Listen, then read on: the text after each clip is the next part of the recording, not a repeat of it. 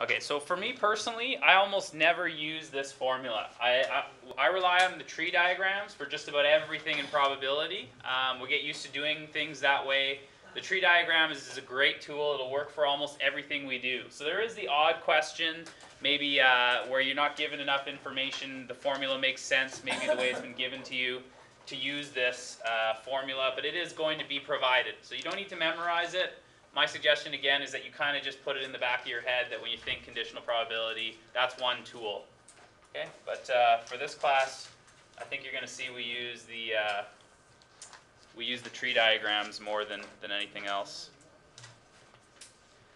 Okay, so let's try one of these tree diagrams, and then we'll see what happens here. Okay, so we're going to model this experiment, and I'll just review how the tree diagram goes in case it wasn't clear last day. Here's the way the experiment goes. You randomly select one of these pots, and then inside the pot there's a card. You pull it out, and it tells you how much money is on there. Okay, so that's what we want to know then, is how much money can you win doing this. So let's model this experiment with a probability tree. So what's the first thing in this experiment that's going to happen? $10 bill. Not quite yet. You don't know if you have a $10 bill. You're playing this game. What's the first thing that's going to happen? Pick one of the pots. So that means there's going to be one pot this way, one pot that way. That's a decision in the probability tree. Now, on the probability tree, you put the weighting of the what's the word I'm looking for? Event happening.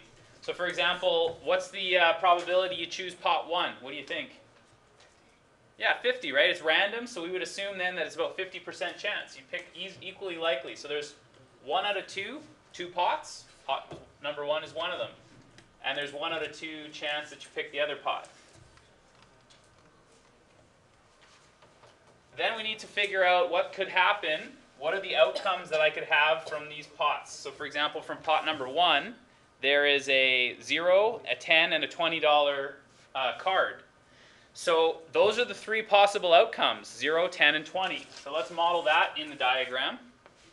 I'd have 3 branches here, 1, 2, 3, $0, $10, $20, and there's a 1 in 3 chance for each of them. Okay. Then if we look at pot number 2, which is right here, okay, how many outcomes are there when we take one card out? Kind of a tricky question.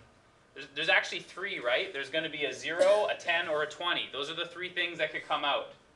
So that means there's going to be 3 branches that we look at here. 1, 2, 3, a 0, a 10, or a 20. But it's the probabilities that change when we build up the tree. Because now there's a 1 in 4 chance that you get 0. There is a 2 in 4 chance that you get 10, and a 1 in 4 chance that you get 20. So that's the way your probability tree is built. Your experiment now has weights on it. So this would be the weight of 50% based on how probable the outcome is. So another way to check that you've done your probability tree correctly is when you add up all these leaves down here, the end of the tree. If you add up all these, the end of the tree here, you should end up with 1. Let me just show you quickly. A half times a third plus a half times a third plus a half times a third. That's 1/6, 1/6, 1/6. So 3 out of 6 is a half. So I've used up half of the sample space here. A half times a quarter, so that's going to be an 1/8, plus a quarter, plus another 1/8. That's going to add up to another half. So if I added up everything, it's 100% because that's the entire sample space. So if you've done your probability tree wrong, it won't add up to 100%. So let's answer some of these questions now that we've got a diagram. Okay, I'd like to have them both on the screen there. Well, anyways, a $10 bill is chosen. If it is known that, what's the probability a $10 bill was chosen if it's known that the person picked pot number 1? So this again is a conditional probability because we have extra information. So when we look at this tree diagram, okay, what do you think? What could you adjust in this tree diagram to help you answer the question?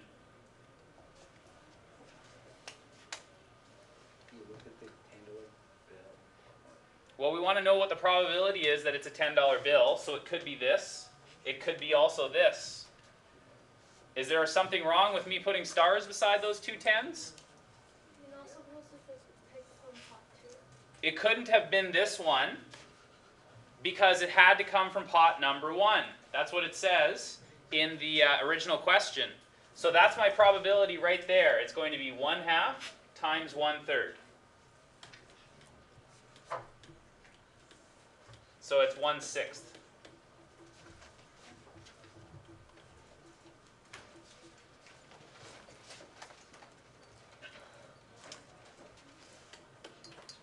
Okay, so this time, what if we said, yes, question?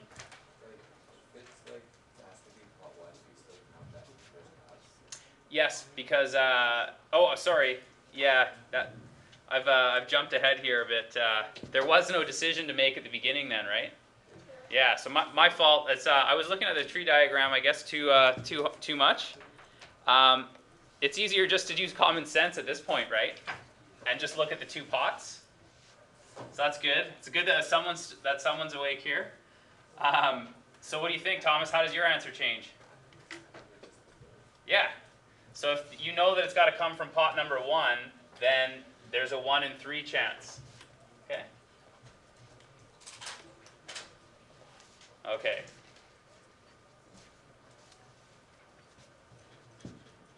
Thank you.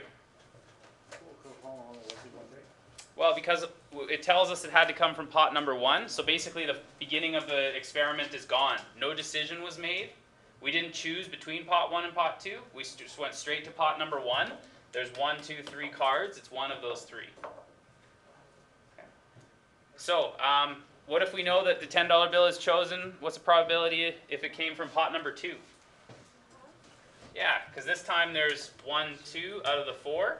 So these ones here, that makes 2 out of 4, or 1/2. Okay. So the probability that a $10 bill is chosen just in general, this is where we definitely need the probability tree. Okay, so this is my experiment that shows the different values I could have had. Okay. So the possibilities of picking a 10, it means it's either here or it's here. Maybe I'll put stars since I've already got some dots. Those are the two possibilities for choosing a $10 bill. So 50% of the time, you have a probability of 1/3. So there's one of the routes there. 50% of the time, you have a chance of 1/3. The other 50% of the time, you have the chance of 1/2. Okay. So when you say it in your head, it's a $10 bill was chosen from pot 1, or a $10 bill was chosen from pot 2. So we're going to be adding those up. So if I add those two together, that's 1/6 and 1/4.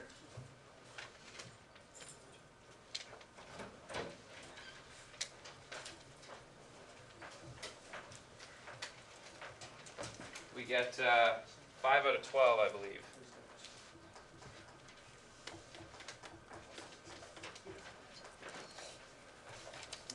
Okay, so in general, there's a 5 in 12 chance of picking a $10 bill. So why are you multiplying this time by that 1/2?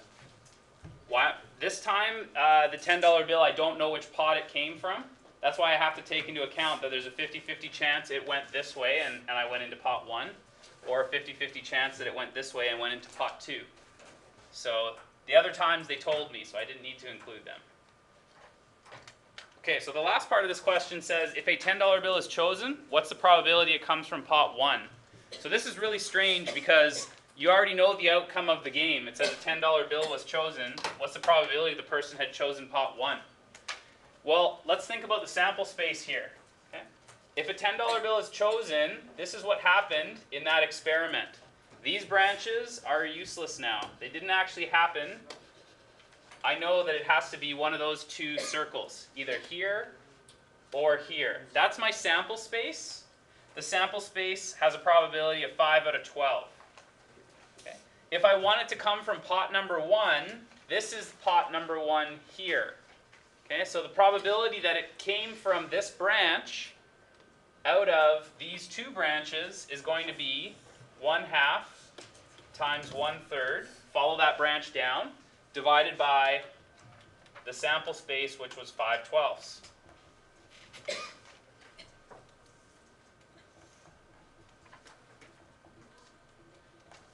So I get 40%.